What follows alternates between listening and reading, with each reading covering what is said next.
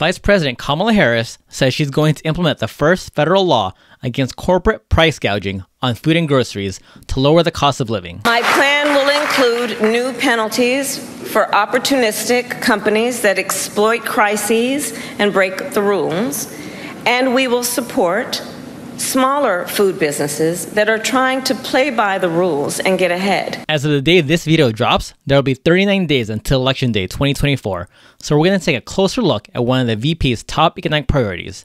And I'm going to attempt to remain as nonpartisan as I can and give you the most objective interpretation of what her policy position is, and at the end give you my take on what kind of impact it might have, if any. So let's get into it. If you've ever heard of the term price gouging, I don't blame you.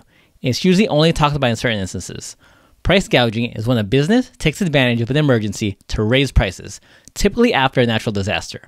If a hurricane wrecked your house today and I charge you 100 times the original price for lumber tomorrow, that would be price gouging. Back in 2005, Hurricane Katrina hit the Gulf Coast, resulting in widespread flooding and destroying homes around Louisiana. In the days after, gas stations jacked up the prices to over $6 per gallon. The national average at the time was just $2.50. And who could forget the COVID-19 pandemic when people paid $60 for one bottle of hand sanitizer? Generally, businesses do this because a sharp increase in demand, but with limited supply during an emergency, can create the opportunity to raise prices for the sake of maximizing their profits. But just because you can do it, doesn't mean you should. Penalties for businesses that violate anti-price gouging laws vary by state, but are generally pretty steep, and usually include thousands of dollars in fines, jail time, or both. In 2020, the New York AG fined 3 sellers for price gouging. The companies sold hand sanitizers for $20 to $35 before the pandemic, but then turned around and charged $80 to $130, a 400% increase for the exact same products. On the campaign trail, the VP says she wants to target businesses that aren't playing by the rules by illegally hiking prices.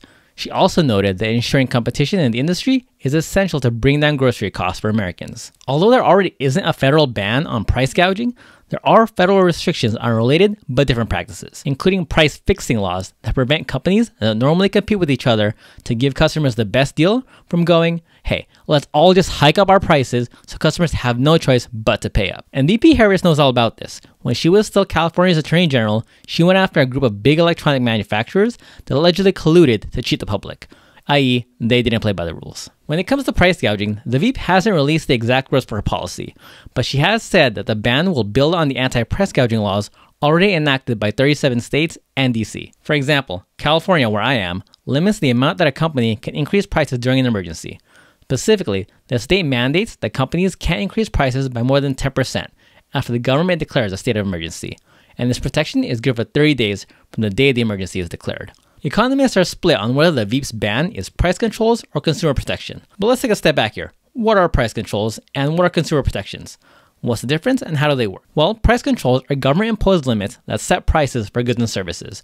There are 2 main types: price ceilings and price floors. Price ceilings set the maximum price a seller can charge, while price floors set the minimum price that buyers have to pay. The most well-known examples are rent control, which sets the highest price a landlord can charge, and minimum wage, which sets the lowest amount of work you can get paid. Consumer protections, on the other hand, are regulations designed to safeguard consumers from unfair, deceptive, or harmful business practices. For example, truth in advertising laws prevent false claims in marketing, and product safety standards make sure that products sold to consumers meet certain safety criteria. The difference between price controls and consumer protections lie in their objectives and how they regulate markets. Price control focuses on managing the cost of goods and services, while consumer protection focuses on fair treatment for consumers in their transactions. Price control directly affects market pricing, while consumer protection affects how businesses interact with customers, covering a broader range than just pricing. Either way you look at it, we're left with the question, will Harris's plan actually work for the American people? Well, if history is any indicator, not really. Both Republican and Democratic administrations have attempted to manipulate prices to benefit consumers.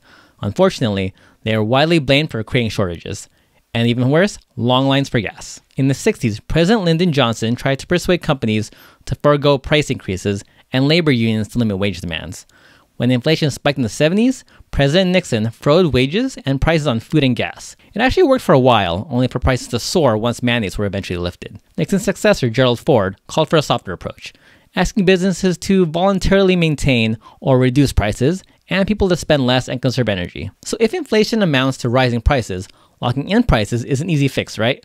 Not quite. Treating inflation this way is just a band-aid in that it does nothing to cure the illness. Econ 101 says prices are a measure of what customers and sellers agree a product is worth. Businesses move resources from what consumers want less of to those they value more. Unusually high prices mean there isn't enough of something to go around, and capping its price all but guarantees shortages. Even though these policies are about fairness in theory, in practice, they tend to create more problems than they solve. Capping gas prices might help consumers temporarily, but if gas stations can't make enough money to cover their costs for their supply, they'll eventually stop selling gas or sell less of it, creating the shortages. That's not to say these policies don't work at all. They can in specific localized situations, like at the state level, where they keep essentials affordable in an emergency.